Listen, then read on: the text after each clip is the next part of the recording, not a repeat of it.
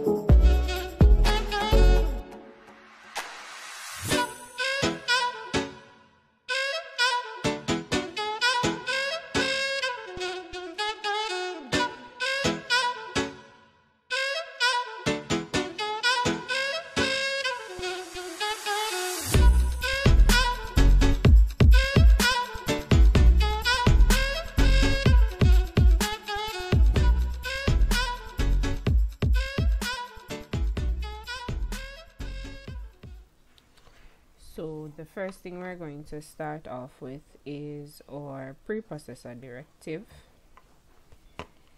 That is the norm.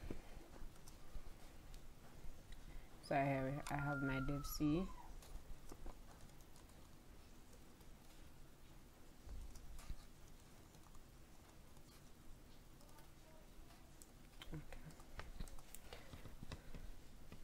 Alright, so after my preprocessor directive, I am going to move on to the main function, which is int main, followed by the null brackets. The main is spelled correctly. Then we're going to have our parentheses.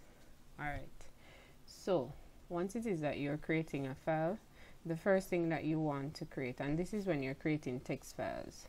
So first thing we're going to do is that we're going to declare our file pointer. How is it that we do that? We use the word file,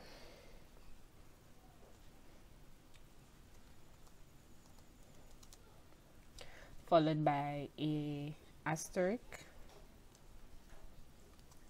and a letter of your choice. Now the letter is what you're going to use as reference for your file, so you can use F. Most examples that you will see will have F in there, but you don't have to use F. You can use any letter that you or word. So I'm going to use S for me, and that is going to be followed by or semicolon. So after which you would have your return 0 semicolon to close, and that now would be your file pointer declaration. And remember that we're creating text file. Let me put this at the top.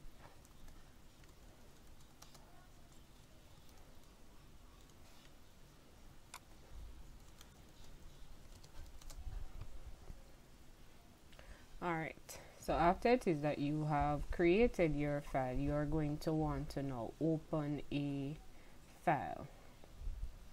That is also pretty easy. So we use the same letter that we have as our pointer at the top. So that's the first thing you're going to have, and please remember that it is case sensitive. So if you have an uppercase and uppercase letter, you're going to continue with that. So you're going to have your file pointer followed by the equal sign and the word fopen. Fopen is basically telling the system to open the file function, and the fopen function has two parameters. So you're going to state the name of your file. So I'm going to have let's say list, whatever name you want to give it, followed by the dot and the extension for the file, which can be a text file, a word file, whatever it may be. So if you're using text, it's going to be txt. If it's going to be a Word document, it would be doc, comma. And we did have our open modes. So that will follow. So you're going to have the name of your file with its extension followed by the open mode. So I'm going to use W here, and the W must be in quotation and it's lowercase.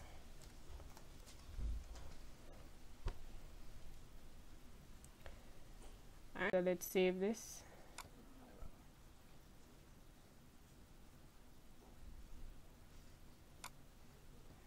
And I'm going to save it in documents as files. Alright, so let's run. So let's check for errors. F open list was not declared. Oh, alright, so it says list was not declared in this scope. Oh, so this should have been in quotation, guys. Alright, so let's run that again. There it is. Alright, so let's run it. Alright, so I'm going to check my documents now to see if I have that file there. So I should have a file by the name of list. Let me check. Alright, and here it is at the bottom. If you open it, it's going to be a, well, my text file is open in Word, but if you have like Notepad, it would open in Notepad, or you can select it to open in Notepad. So here's my list file and it is blank. Alright, let me close that now. Alright, so that is opening. So the first thing we did is that we declared our file pointer, which is S, and as I said before, you can use any letter that you want or word. This now is what we're going to use when we're referring to the file itself. Here is to open a file. So you have the same file pointer that you had at the beginning, the equal sign, followed by the fopen function. The fopen function has two parameters, which is the name of your file, which must be in quotation, and your open mode. So we're telling it W signifies that you want to open a new document. Alright, so that was that part. So let's move on. So let's now add some data to our file. So first thing you're going to use the fprintf, because this is a text file. So we use the fprintf, which signifies that we are going to use the printf function, which we know is the output, but we want this to output now in the file. Hence we have the f. So we have fprintf, open bracket. The first thing you put is your file pointer, which is s, followed by whatever text you want to be displayed in your file. So I'm going to have hello, my lovely subscribers. And because some people view and don't want to subscribe, you know, I have to tell them hi, my lovely subscribers or viewers.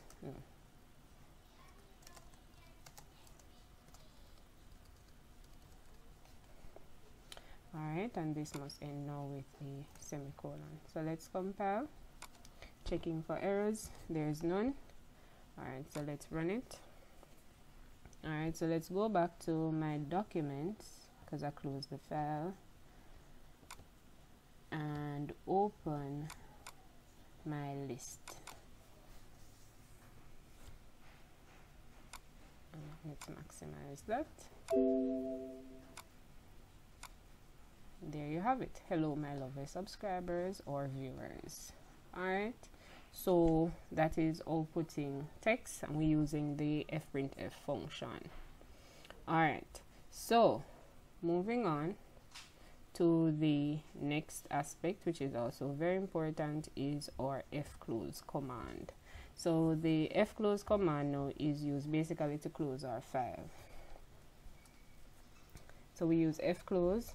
The fclose function carries one parameter, and that's your file pointer. So let's put the file pointer there, which is s, followed by our semicolon. So let's compile and run. So this is basically saying that we're finished with the file itself. Alright, so after it is that you have done this, now let's say you would have carried out, so you declare your file pointer, open your file, and you add text to it. If it is that you don't have your F close, your this might not be printed to your file, so you always want to have your F close. Good. Alright, so how do we read from a file now? Once it is that we're reading, we're going to use the F gets. F gets is similar to your gets, it's just that the F would signify that you're getting it from a file. Alright, so let us clear this to see how is it that we read from the file. Alright, so you're still going to have your file pointer. Now to get the text from the file, you have to declare a character buffer. Now what is this? Your buffer is basically a temporary storage area, and we have to declare that so that we can get the string in. Remember that C doesn't have a string data type, so basically once it is that you're accepting string, you would have to declare that as an array. So that's the first thing that you're going to do once it is that you're going to get the data from the file. So you're going to have char and you're going to have buff. Use the word buff followed by the array size, and you can use any random figure basically that you know the size of the file may be. You can use 100, you can use 150, but it's best to set it at a high figure so that you're sure to return the value, because it's going to count the space, commas, whatever it is that you have in there as a character. So after that, now you're going to have your file pointer, which is S, followed by your equal sign, and you're going to have the file open function. Remember, for the file open function, we need two parameters. So I want it to open my list, and that must be in quotation, so that's list.txt, comma, followed by my open mode. Now my open mode is not going to be W because I'm not writing to the file, I want to read from the file, so I'm going to have instead R.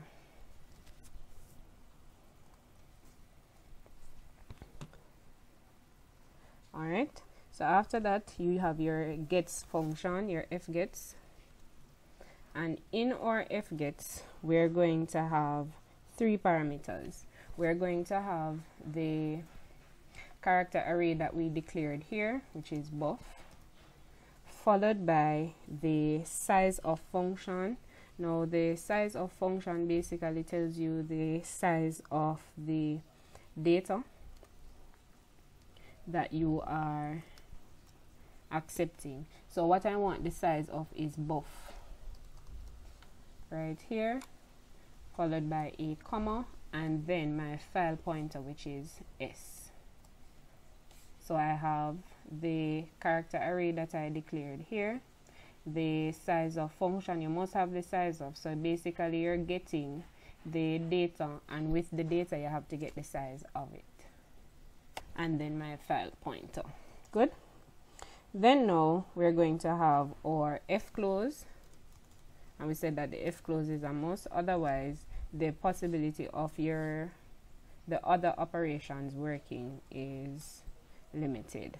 So after this now, because I want this to output now in this compiler, because this part here is opening the file and telling what we want to do with it. Here now we're telling the system what we get, what we want to get from the file, but we are yet to put our regular output statement here, which is our regular printf, to output it to the screen when we compile. Alright, so you're going to have, first thing, in quotation, you're going to have your percentage sign S. S is for string, followed by your comma, my outside, and my array that I have at the top here, which is buff, semicolon, or return 0, which is to close our function, and then let's compile. Alright, let's run it. So here you have it. So what I have in my file is hello my lovely subscribers or viewers, and that is your text file, and that's it. So we looked on fopen, fclose, fgets. We looked on how it is that we declared our pointer.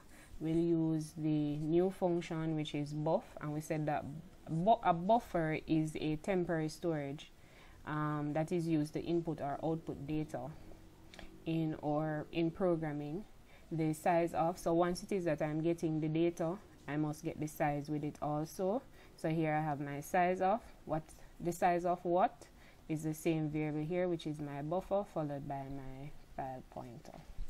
And then now we're going to look on how it is that we create data file. And data files are integer type, basically. That's what we're going to look at. So we're going to have our main function, which is in main. Oh God. And my null brackets, my parentheses. Alright. So just like your text file, the first thing you're going to declare is your file pointer. And we said that we use file, which must be in all caps, followed by your asterisk. The asterisk is what basically tells the system that this is a pointer. And your pointer variable, which is s. I'm going to use lowercase because I don't want it to be upper. After it is that you have declared your file pointer, you're going to move on to how is it that we open the file.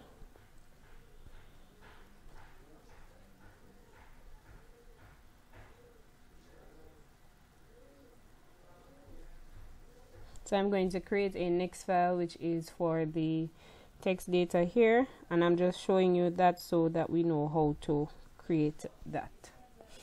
But it's the same process. There's one little change. So you're going to have your file pointer, which is s, followed by the equal sign. Then you're going to have fopen, that is what we covered before, open bracket, and we have two parameters for our fopen function, which is the name of our file. So let's have new dot txt, and this should be in quotation.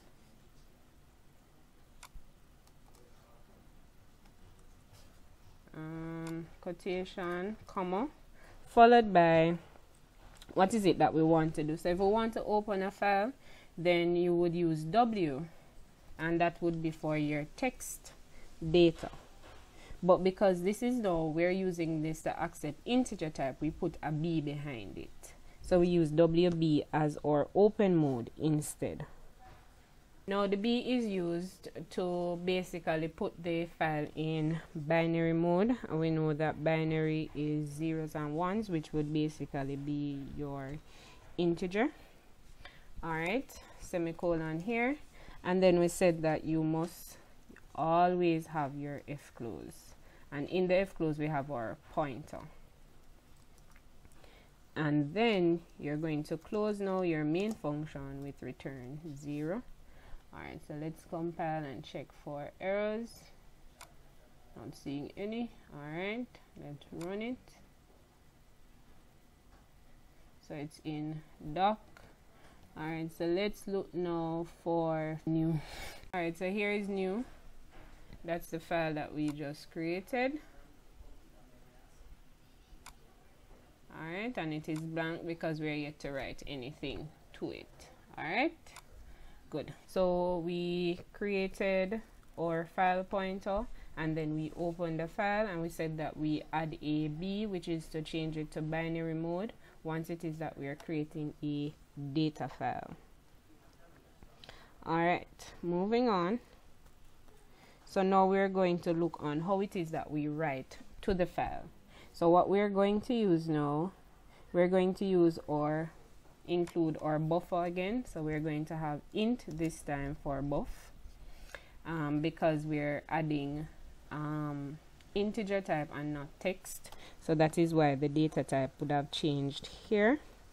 We have our F open, which is to open the same file that we created before. Buffer is temporary storage used to input or output data. So what you're going to do, you're going to have buff is equal to a number. Alright, so it can be any random figure there. That depends on you. After which you're going to have fwrite. Open bracket. Now your fwrite is going to carry 4 parameters. So the first thing you're going to have is the ampersand sign and buff, comma, size of, and the size of, we're still using the buffer right here, even though we gave it a size, comma, the number of variables that we want to write to the file. So that's 1, comma, followed by our pointer, which is s, semicolon. You must have your f close. So let's compile it. Let's check for errors. All right. Oh, I should have a bracket right here. All right. Let's run that. We're not going to find anything in our file because it is in binary mode. What does that mean? Let me show you. So let me go back to documents. So you have ever opened a file and you can't view the data because of the language that it is in. So this is what will come up because it is in binary mode there. However, the code works there. Alright, so now let us output the data from the file and let's see what we will get there. Alright, so let me remove this. What is going to be different is right here. So let me change this. So let's read from this file now. So we're going to change this to RB because we're reading. And then you're going to have not fwrite, but now you would have fread. Open bracket. You would have basically the same thing that we had before. So you would have your buffer, ampersand sign buff, what it is that we are assigning to. So that's the ampersand sign buff, followed by the size of function, open brackets, and you have the buff there, comma, followed by the number of variables, which is 1, and your file pointer. After it is that you have your fread, you're going to have your printf function. So I'm going to have printf because I want to output in the compiler this time. So I'm going to have my quotation, %d, and this is to say that I'm accepting. I want to output integer, comma, followed by the variable name, which is buff in this case. And then we're going to have our fclose and our file pointer, which is s, and then closing our main function, which is return 0. What did I know? Oh, this should be size. Alright, okay. So here we have the 150, which is the value that we assign to our buffer. Good. So even though we're not seeing it in the file itself, it is there, but because it is in binary mode, when you open the file you're not going to see it there. Alright, so I hope that was helpful.